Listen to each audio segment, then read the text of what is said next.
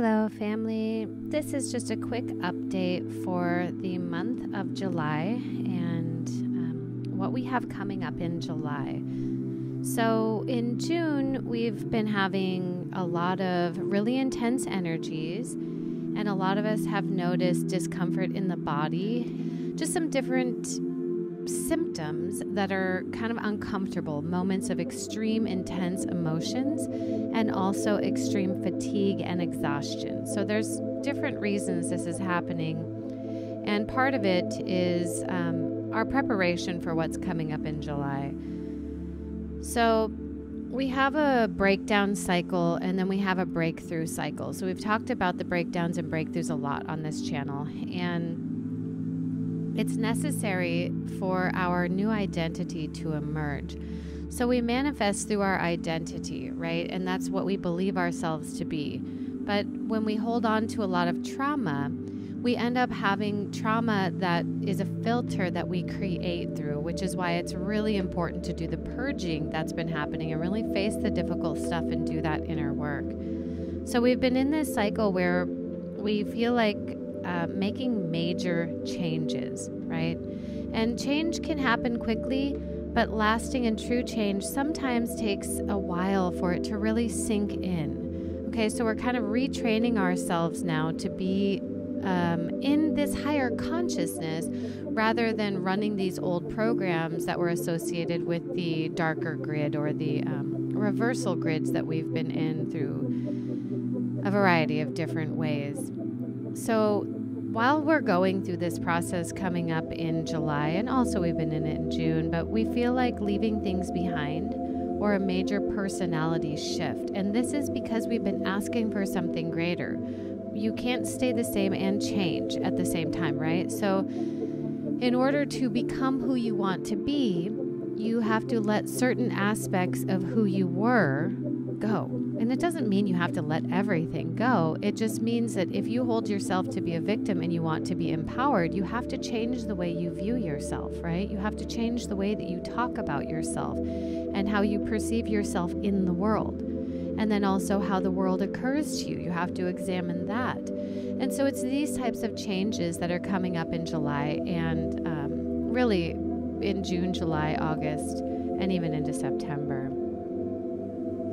So a lot of people have been wanting something different, and this is not new. This is something on this planet we've been asking for something greater, but we've been caught up in these time loops that have been orchestrated by these controllers. And the controllers have been placing us in these time loops because they harvest our energy. Okay, we've talked about that on this channel quite a bit too, so I'm not going to go into the ways that they're doing that now. Just know that they have been, but we have new energies coming in that are starting to shift that. And it is because of our greater asking, you know? So we as humans create the timelines. We imprint the timelines with our intentions and our attention. And because we've been asking for something greater, the timelines have been shifting for a while. We have universal energies coming in. So it's really important to give yourself and to give others room to grow. This is going to be so necessary because we make a lot of mistakes. As humans, we make mistakes, but we learn from them, right? And if we hold that against each other, the mistakes that we've made, then we're just poisoning ourselves and we're poisoning the collective energy by holding a grudge. When you hold a grudge against somebody, it hurts them and it also hurts you, but it actually hurts you more than it hurts them. And the reason is because you're feeling this in your body. You're thinking about it in your mind. And your body and your mind together produce feelings that imprint the timelines. So if you hold a grudge against somebody and you don't forgive them, then you're actually imprinting more of that into your own timelines, which I highly recommend to avoid doing, okay? So many of these changes that are taking place, we've been preparing for this major transition, okay? We've been preparing for a new way of being with each other on the planet that is more peaceful, it's more symbiotic, and it's where we can have a win-win scenario instead of a win-lose. So we've been operating from polarity for quite some time. And while polarity is not a bad thing, it's very important to be able to balance the polarity, okay? Because there's a center point in the polarized energies. And it's this center point that we want to find ourselves in, okay? So that's what I call neutrality, being balanced within yourself. I don't mean with neutrality, when I talk about neutrality, I don't mean standing by and watching bad things happen. I mean getting into your center and operating from that space. Okay, so that's a common misconception I think that people have when I say neutrality. It means do nothing. That's not what it means to me, at least. So when we are operating from that centered space, we are able to receive higher consciousness in a greater way.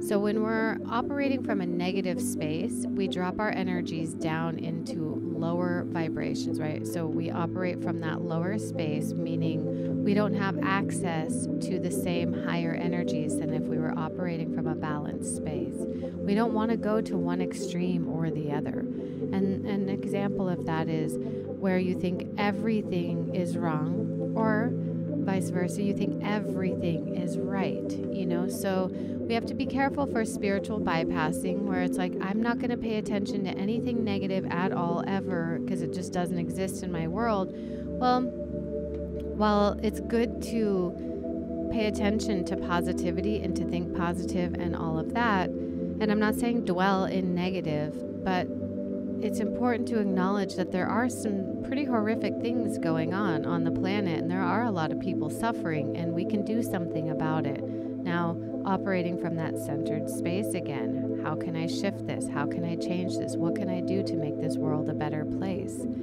Those are some things that you can take on, but ignoring that other people are suffering, it doesn't help.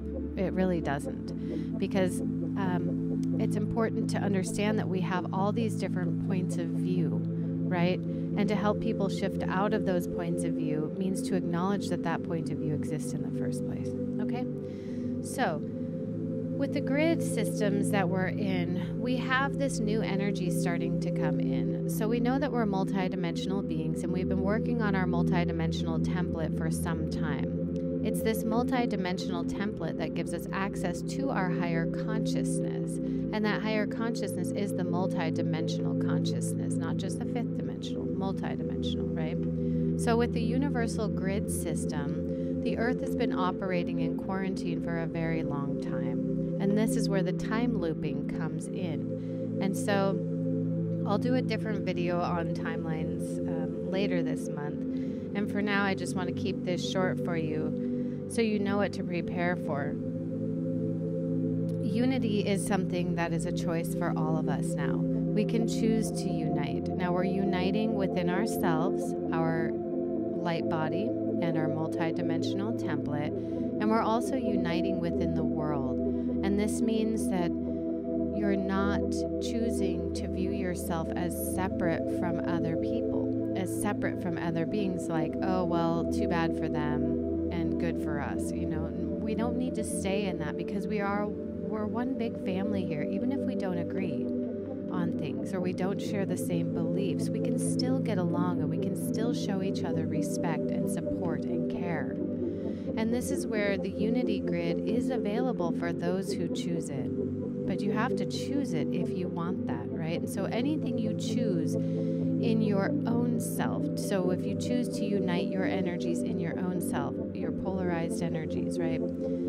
You're going to start to see that in the world around you, but it does take that inner work. Now, if you're holding a very polarized point of view about this being good and that being bad, it's important to start to ask yourself a series of questions like, why do I believe that's bad and I'm right and they're wrong? Or, you know, things like that. So that way you can start to recognize that there's different points of view and there's multiple different ways to express yourself in this reality. But unity is something that we could all come together in and recognize it's okay to be different. It doesn't mean we have to fight or that we're wrong. Okay?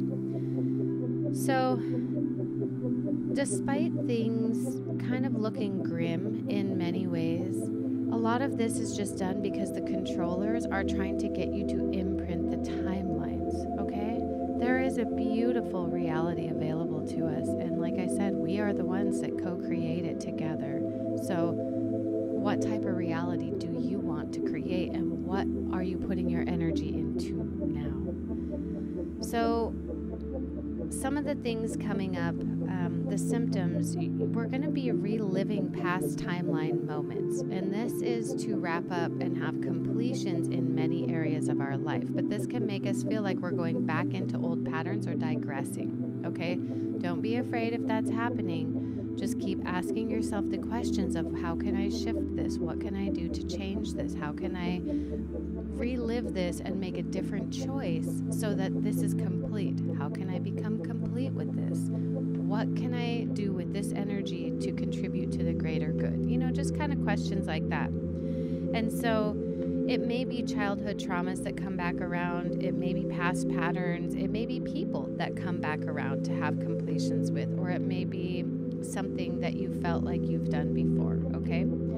And then this is because we're really wrapping up major completion cycles that we haven't been able to face before, or that we've gone through. You know those negative patterns in your life where you're like, great, here I am again. It's that stuff that we're wrapping up right now. And this can be in any area of your life. It can be careers, it can be family, it can be relationships, it can be belief systems, you know.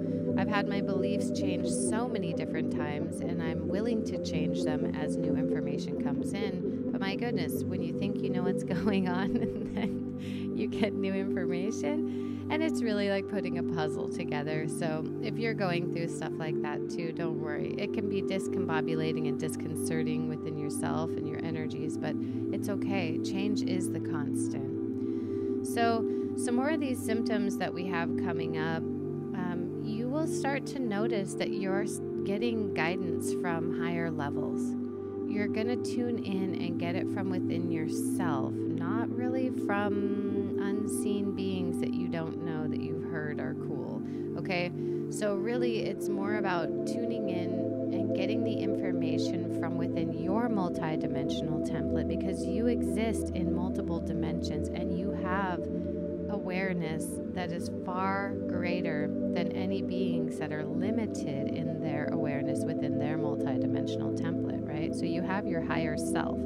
I call the higher self the source avatar too, because it's the highest level of you that has access to all knowing. So some people are starting to tap into that level and releasing the doubt and starting to really stream from that level, and then that contributes to the entire collective here.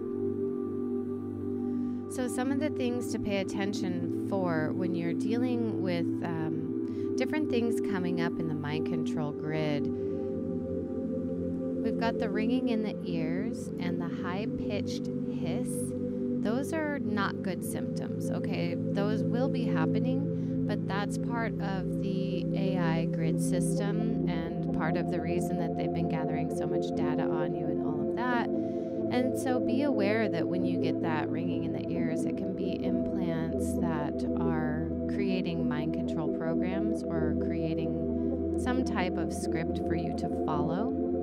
And we can go into this deeper at another time. I just wanted to make you aware that, you know, not everything that seems like it's an ascension symptom is, because some of it is actually the pushback against your natural ascension that's taking place from the universal energies that are starting to pour into our grid now. Anyways, that's what I have for you. You can get the extended version of this video on my Patreon, and there's lots of other stuff there too. And the link is on my website if you'd like to check that out. And I also have some guided meditations available for download and some other wonderful things there too. So thank you so much, and I wish you the best month of July, and I will be back soon with another video. Much love, friends.